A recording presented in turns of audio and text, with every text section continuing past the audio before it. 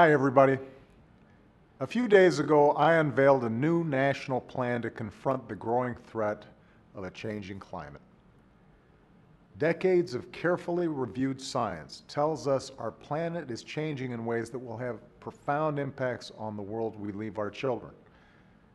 Already we know that the 12 warmest years in recorded history have all come in the last 15, and that last year was the warmest in American history. And while we know no single weather event is caused solely by climate change, we also know that in a world that's getting warmer than it used to be, all weather events are affected by it. More extreme droughts, floods, wildfires, and hurricanes. Those who already feel the effects of a changing climate don't have time to deny it. They're busy dealing with it. The firefighters who brave longer wildfire seasons, the farmers who see crops wilted one year and washed away the next, Western families worried about water that's drying up. The costs of these events can be measured in lost lives and livelihoods, lost homes and businesses, and hundreds of billions of dollars in emergency services and disaster relief. And Americans across the country are already paying the price of inaction in higher food costs, insurance premiums, and the tab for rebuilding. So the question is not whether we need to act.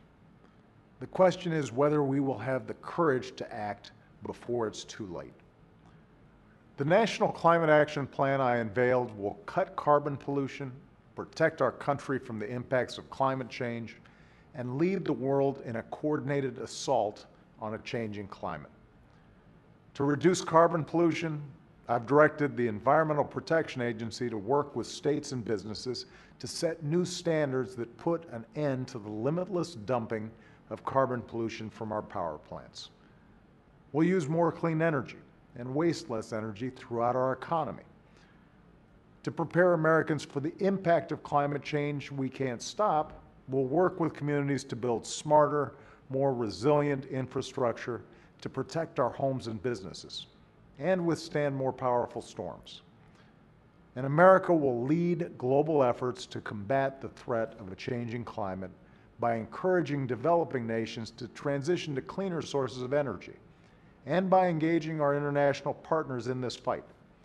For while we compete for business, we also share a planet, and we must all shoulder the responsibility for its future together. This is the fight America can and will lead in the 21st century, but it'll require all of us as citizens to do our part. We will need scientists to design new fuels and farmers to grow them. We'll need engineers to devise new technologies and businesses to make and sell them. We'll need workers to man assembly lines that hum with high-tech, zero-carbon components, and builders to hammer into place the foundations for a new, clean energy age. We'll need to give special care to people and communities unsettled by this transition. And those of us in positions of responsibility will need to be less concerned with the judgment of special interests and well-connected donors, and more concerned with the judgment of our children.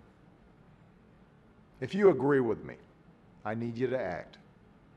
Educate your classmates and colleagues, your family and friends. Speak up in your communities. Remind everyone who represents you at every level of government that there's no contradiction between a sound environment and a strong economy, and that sheltering future generations against the ravages of climate change is a prerequisite for your vote. We will be judged as a people, as a society, and as a country on where we go from here. The plan I've put forward to reduce carbon pollution and protect our country from the effects of climate change is the path we need to take.